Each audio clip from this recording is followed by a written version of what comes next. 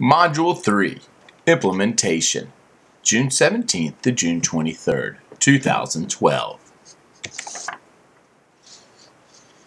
Today's lecture will discuss the importance of developing instructional units where students are expected to produce products as a summative assessment. However, you do not want to limit students to one product that they can produce. Rather, you want to provide them with a range of product options. One way to accomplish this is through menus. I am sure that you have read the HECOC text for this week, so you will notice that I am not touching on all of the topics discussed in those readings. However, I feel that these are self-explanatory, so I will address these concepts mentioned in the text through our class conversations. However, today's lecture will discuss products, choices, and menus. This part of the class lecture will discuss products. I suggest you thoroughly read the document under the class lecture section in this module titled Products. It is a simple list. It is a simple list of product ideas you can use to help differentiate instruction. Now, a product is a tangible evidence of student learning. They allow students to express themselves and convey their ideas in unique and complex ways that have real-world application. Rather than sorting through their brain to find a single right answer to a test question, product development allows students to find unique solutions to complex problems. The act of finding these solutions develops important process skills. Many of these process skills fall into the areas discussed in Bloom. The types of products created should represent analysis and synthesis of knowledge acquired through research. As you move through this lecture, you will see how providing several options for product development will help differentiate the curriculum because you are offering students with choice. However, you are providing boundaries so that choices are not limitless. We know that young children excel when given choice, but sometimes, as we've mentioned in our class conversations last week, too much choice is paralyzing. When teachers give a menu of options in a structured manner and allow students to choose from these menus of options, student learning is more noticeable. Providing these learning experiences allows students to maintain their motivation to learn and participate. Product development is an ideal way for diverse learners to express what they have learned. Product development allows students to capitalize on their strengths and reveal what they have learned. By taking a look at these categories mentioned here, you can see why it is important to conduct a student learning style survey at the beginning of each year. So whether you're coming up with a written product, such as a poem, a persuasive essay, a research paper, a song, or even a narrative story. A visual. Perhaps you come up with a book jacket, a drawing, a bulletin board, a storyboard, a diorama or a mural. Performances could include a dance or a puppet show, maybe even a comedy sketch. Oral could be debate, persuasive speech, seminar, or mock trial. Multi-categorical. Products that require the use of two or more of the products I just listed are found in any of the HECOC text ideas. It's just important to remember to vary the choices that students are given. The topic of choice is an important one for all children, not just gifted students. When we talk about giving choice to students, we need to realize that many of them are not used to being given this option. In fact, over my time as a university professor, I've noticed that my undergraduate students struggle unless they are given very specific, step-by-step procedures on how to complete an assignment. Certainly, they enjoy being given the opportunity to select among a few choices, but they are not always sure how to move forward after they have selected their pathway. As such, it is important you should recognize that this is true for younger students, and notice that it is important to provide students with opportunities to work with choice. Your approach can either be a simple list of potential activities to choose from, or a more complex system whereby students make selections with different point values associated with those choices.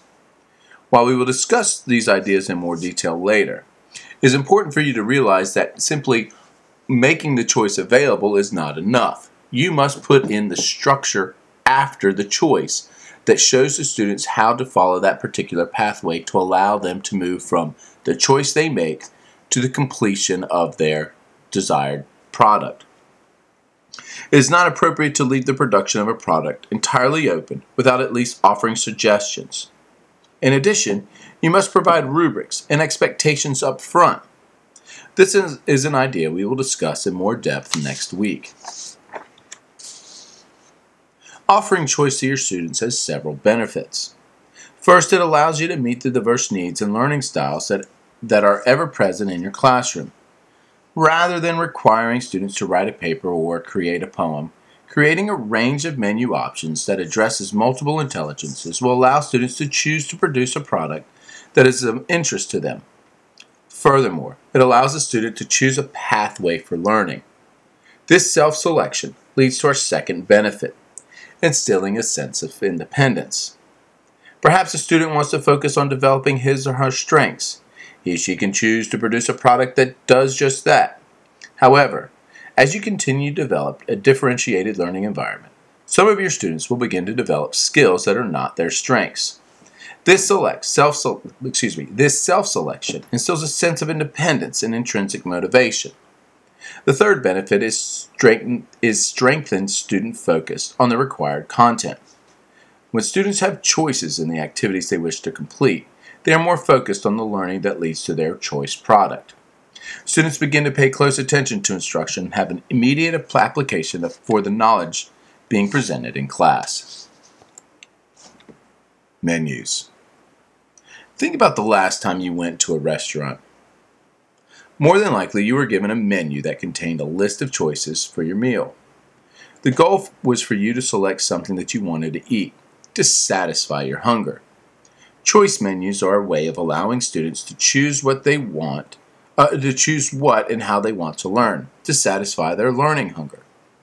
Menus can be a simple list of activities that students can select from to demonstrate they can meet your stated learning objectives, or they can be more complex, in which students earn points by making choices from different areas of study. As we move through this section, I will discuss how to use choice menus to differentiate and illustrate 3 examples of menus. There are 3 basic ways to incorporate choice menus to differentiate the curriculum. The most common way is for enrichment and supplementary activities. In this case, the students usually do not have a lot of background knowledge, and the information about the topic may not readily be available to all students. The teacher will introduce the menu and activities at the beginning of the unit. The teacher will then progress through the content at the normal rate.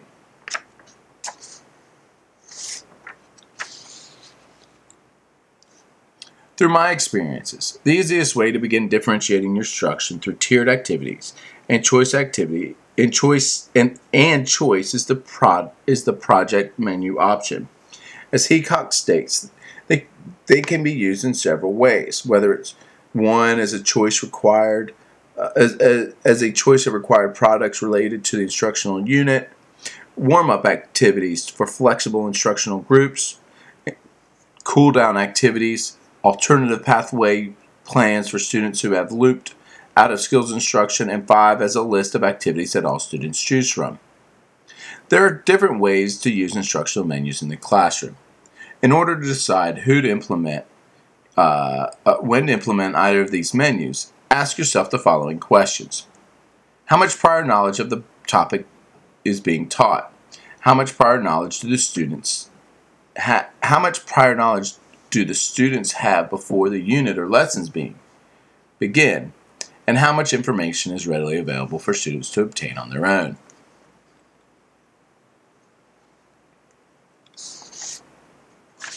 This is an example of the tic-tac-toe menu. As you can see, it contains a total of 8 predetermined choices and 1 free choice for students. All of these choices are created at the same level of Bloom's taxonomy. Each choice carries the same weight for grading and has similar expectations for completion in terms of time and effort. Benefits of this tic-tac-toe are the flexibility that this menu can cover one topic in depth or 3 different objectives. When this menu covers just one objective, students have the options of completing 3 projects in a tic-tac-toe pattern or simply picking 3 from the menu. When it covers 3 objectives, students will need to complete a tic-tac-toe pattern to be sure they have completed one activity from each objective. The next benefit is the friendly design that students will understand how to use this menu. Finally, the weighting of all activities are equal, so recording grades and maintaining paperwork is easily accomplished with this menu. The limitation of this menu is that it only covers a few topics. They are intended for shorter periods of time, say 1 to 2 weeks, and there is less flexibility for students in that they have to complete the tic-tac-toe pattern.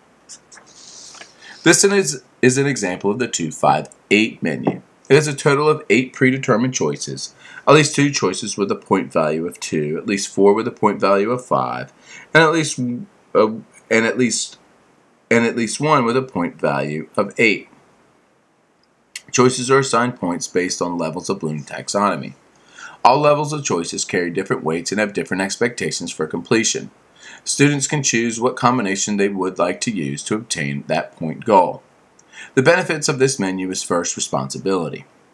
Students will have control over their grades because they select the point valued activity. The next benefit is guaranteed activity. This menu's design is also set up in such a way that students must complete at least one activity at a higher level of Bloom's taxonomy in order to reach their point goal. The limitations of this menu is first, it tends to allow students to only focus on one topic. While I've seen some incorporate multiple topics, it works best with depth of study. The second limitation is that there is not a free choice. Finally, students will complete only one activity at a higher order level of thinking. However, you can adjust this by requiring a different amount of points to be earned. This is an example of the list menu, sometimes called the challenge menu. As you can see, there are a set of predetermined choices, each with its own point value. Choices are simply listed with assigned points based on the levels of Bloom's taxonomy. The choices carry different weights and have different expectations for completion of time and effort. A point criterion is set forth that equals 100 points. For in this instance, the instruction would be that students can complete as many activities as they want and in any combination they want. The catch is that they need to add up to 100 points. In addition, you can offer extra credit points as it would allow you to offer extension activities. The benefits of this menu is that students have complete control of their grade. Another benefit is that this menu offers concept reinforcement because it allows for an in-depth study of material. However, with the different levels of Bloom's taxonomy being represented, students who are still learning the concepts can choose from a lower point value projects to reinforce the basics before jumping to higher level activities. The limitations of this menu are first, only a few topics at a certain time can be presented. The second limitation is teacher preparation, in that the teacher has to have all these materials ready to go. As for time considerations, these menus are intended for shorter amounts of completion time, such as 2 weeks. Really, that is all that we have for this week. Wanted to just focus specifically on menus. I know that you have a lot of work ahead of you in the next week. As you can see, we'll talk about evaluation for our final week, but you have a research paper due on the 23rd, and that your unit is due on the 29th. If you have any questions, do not hesitate to contact me.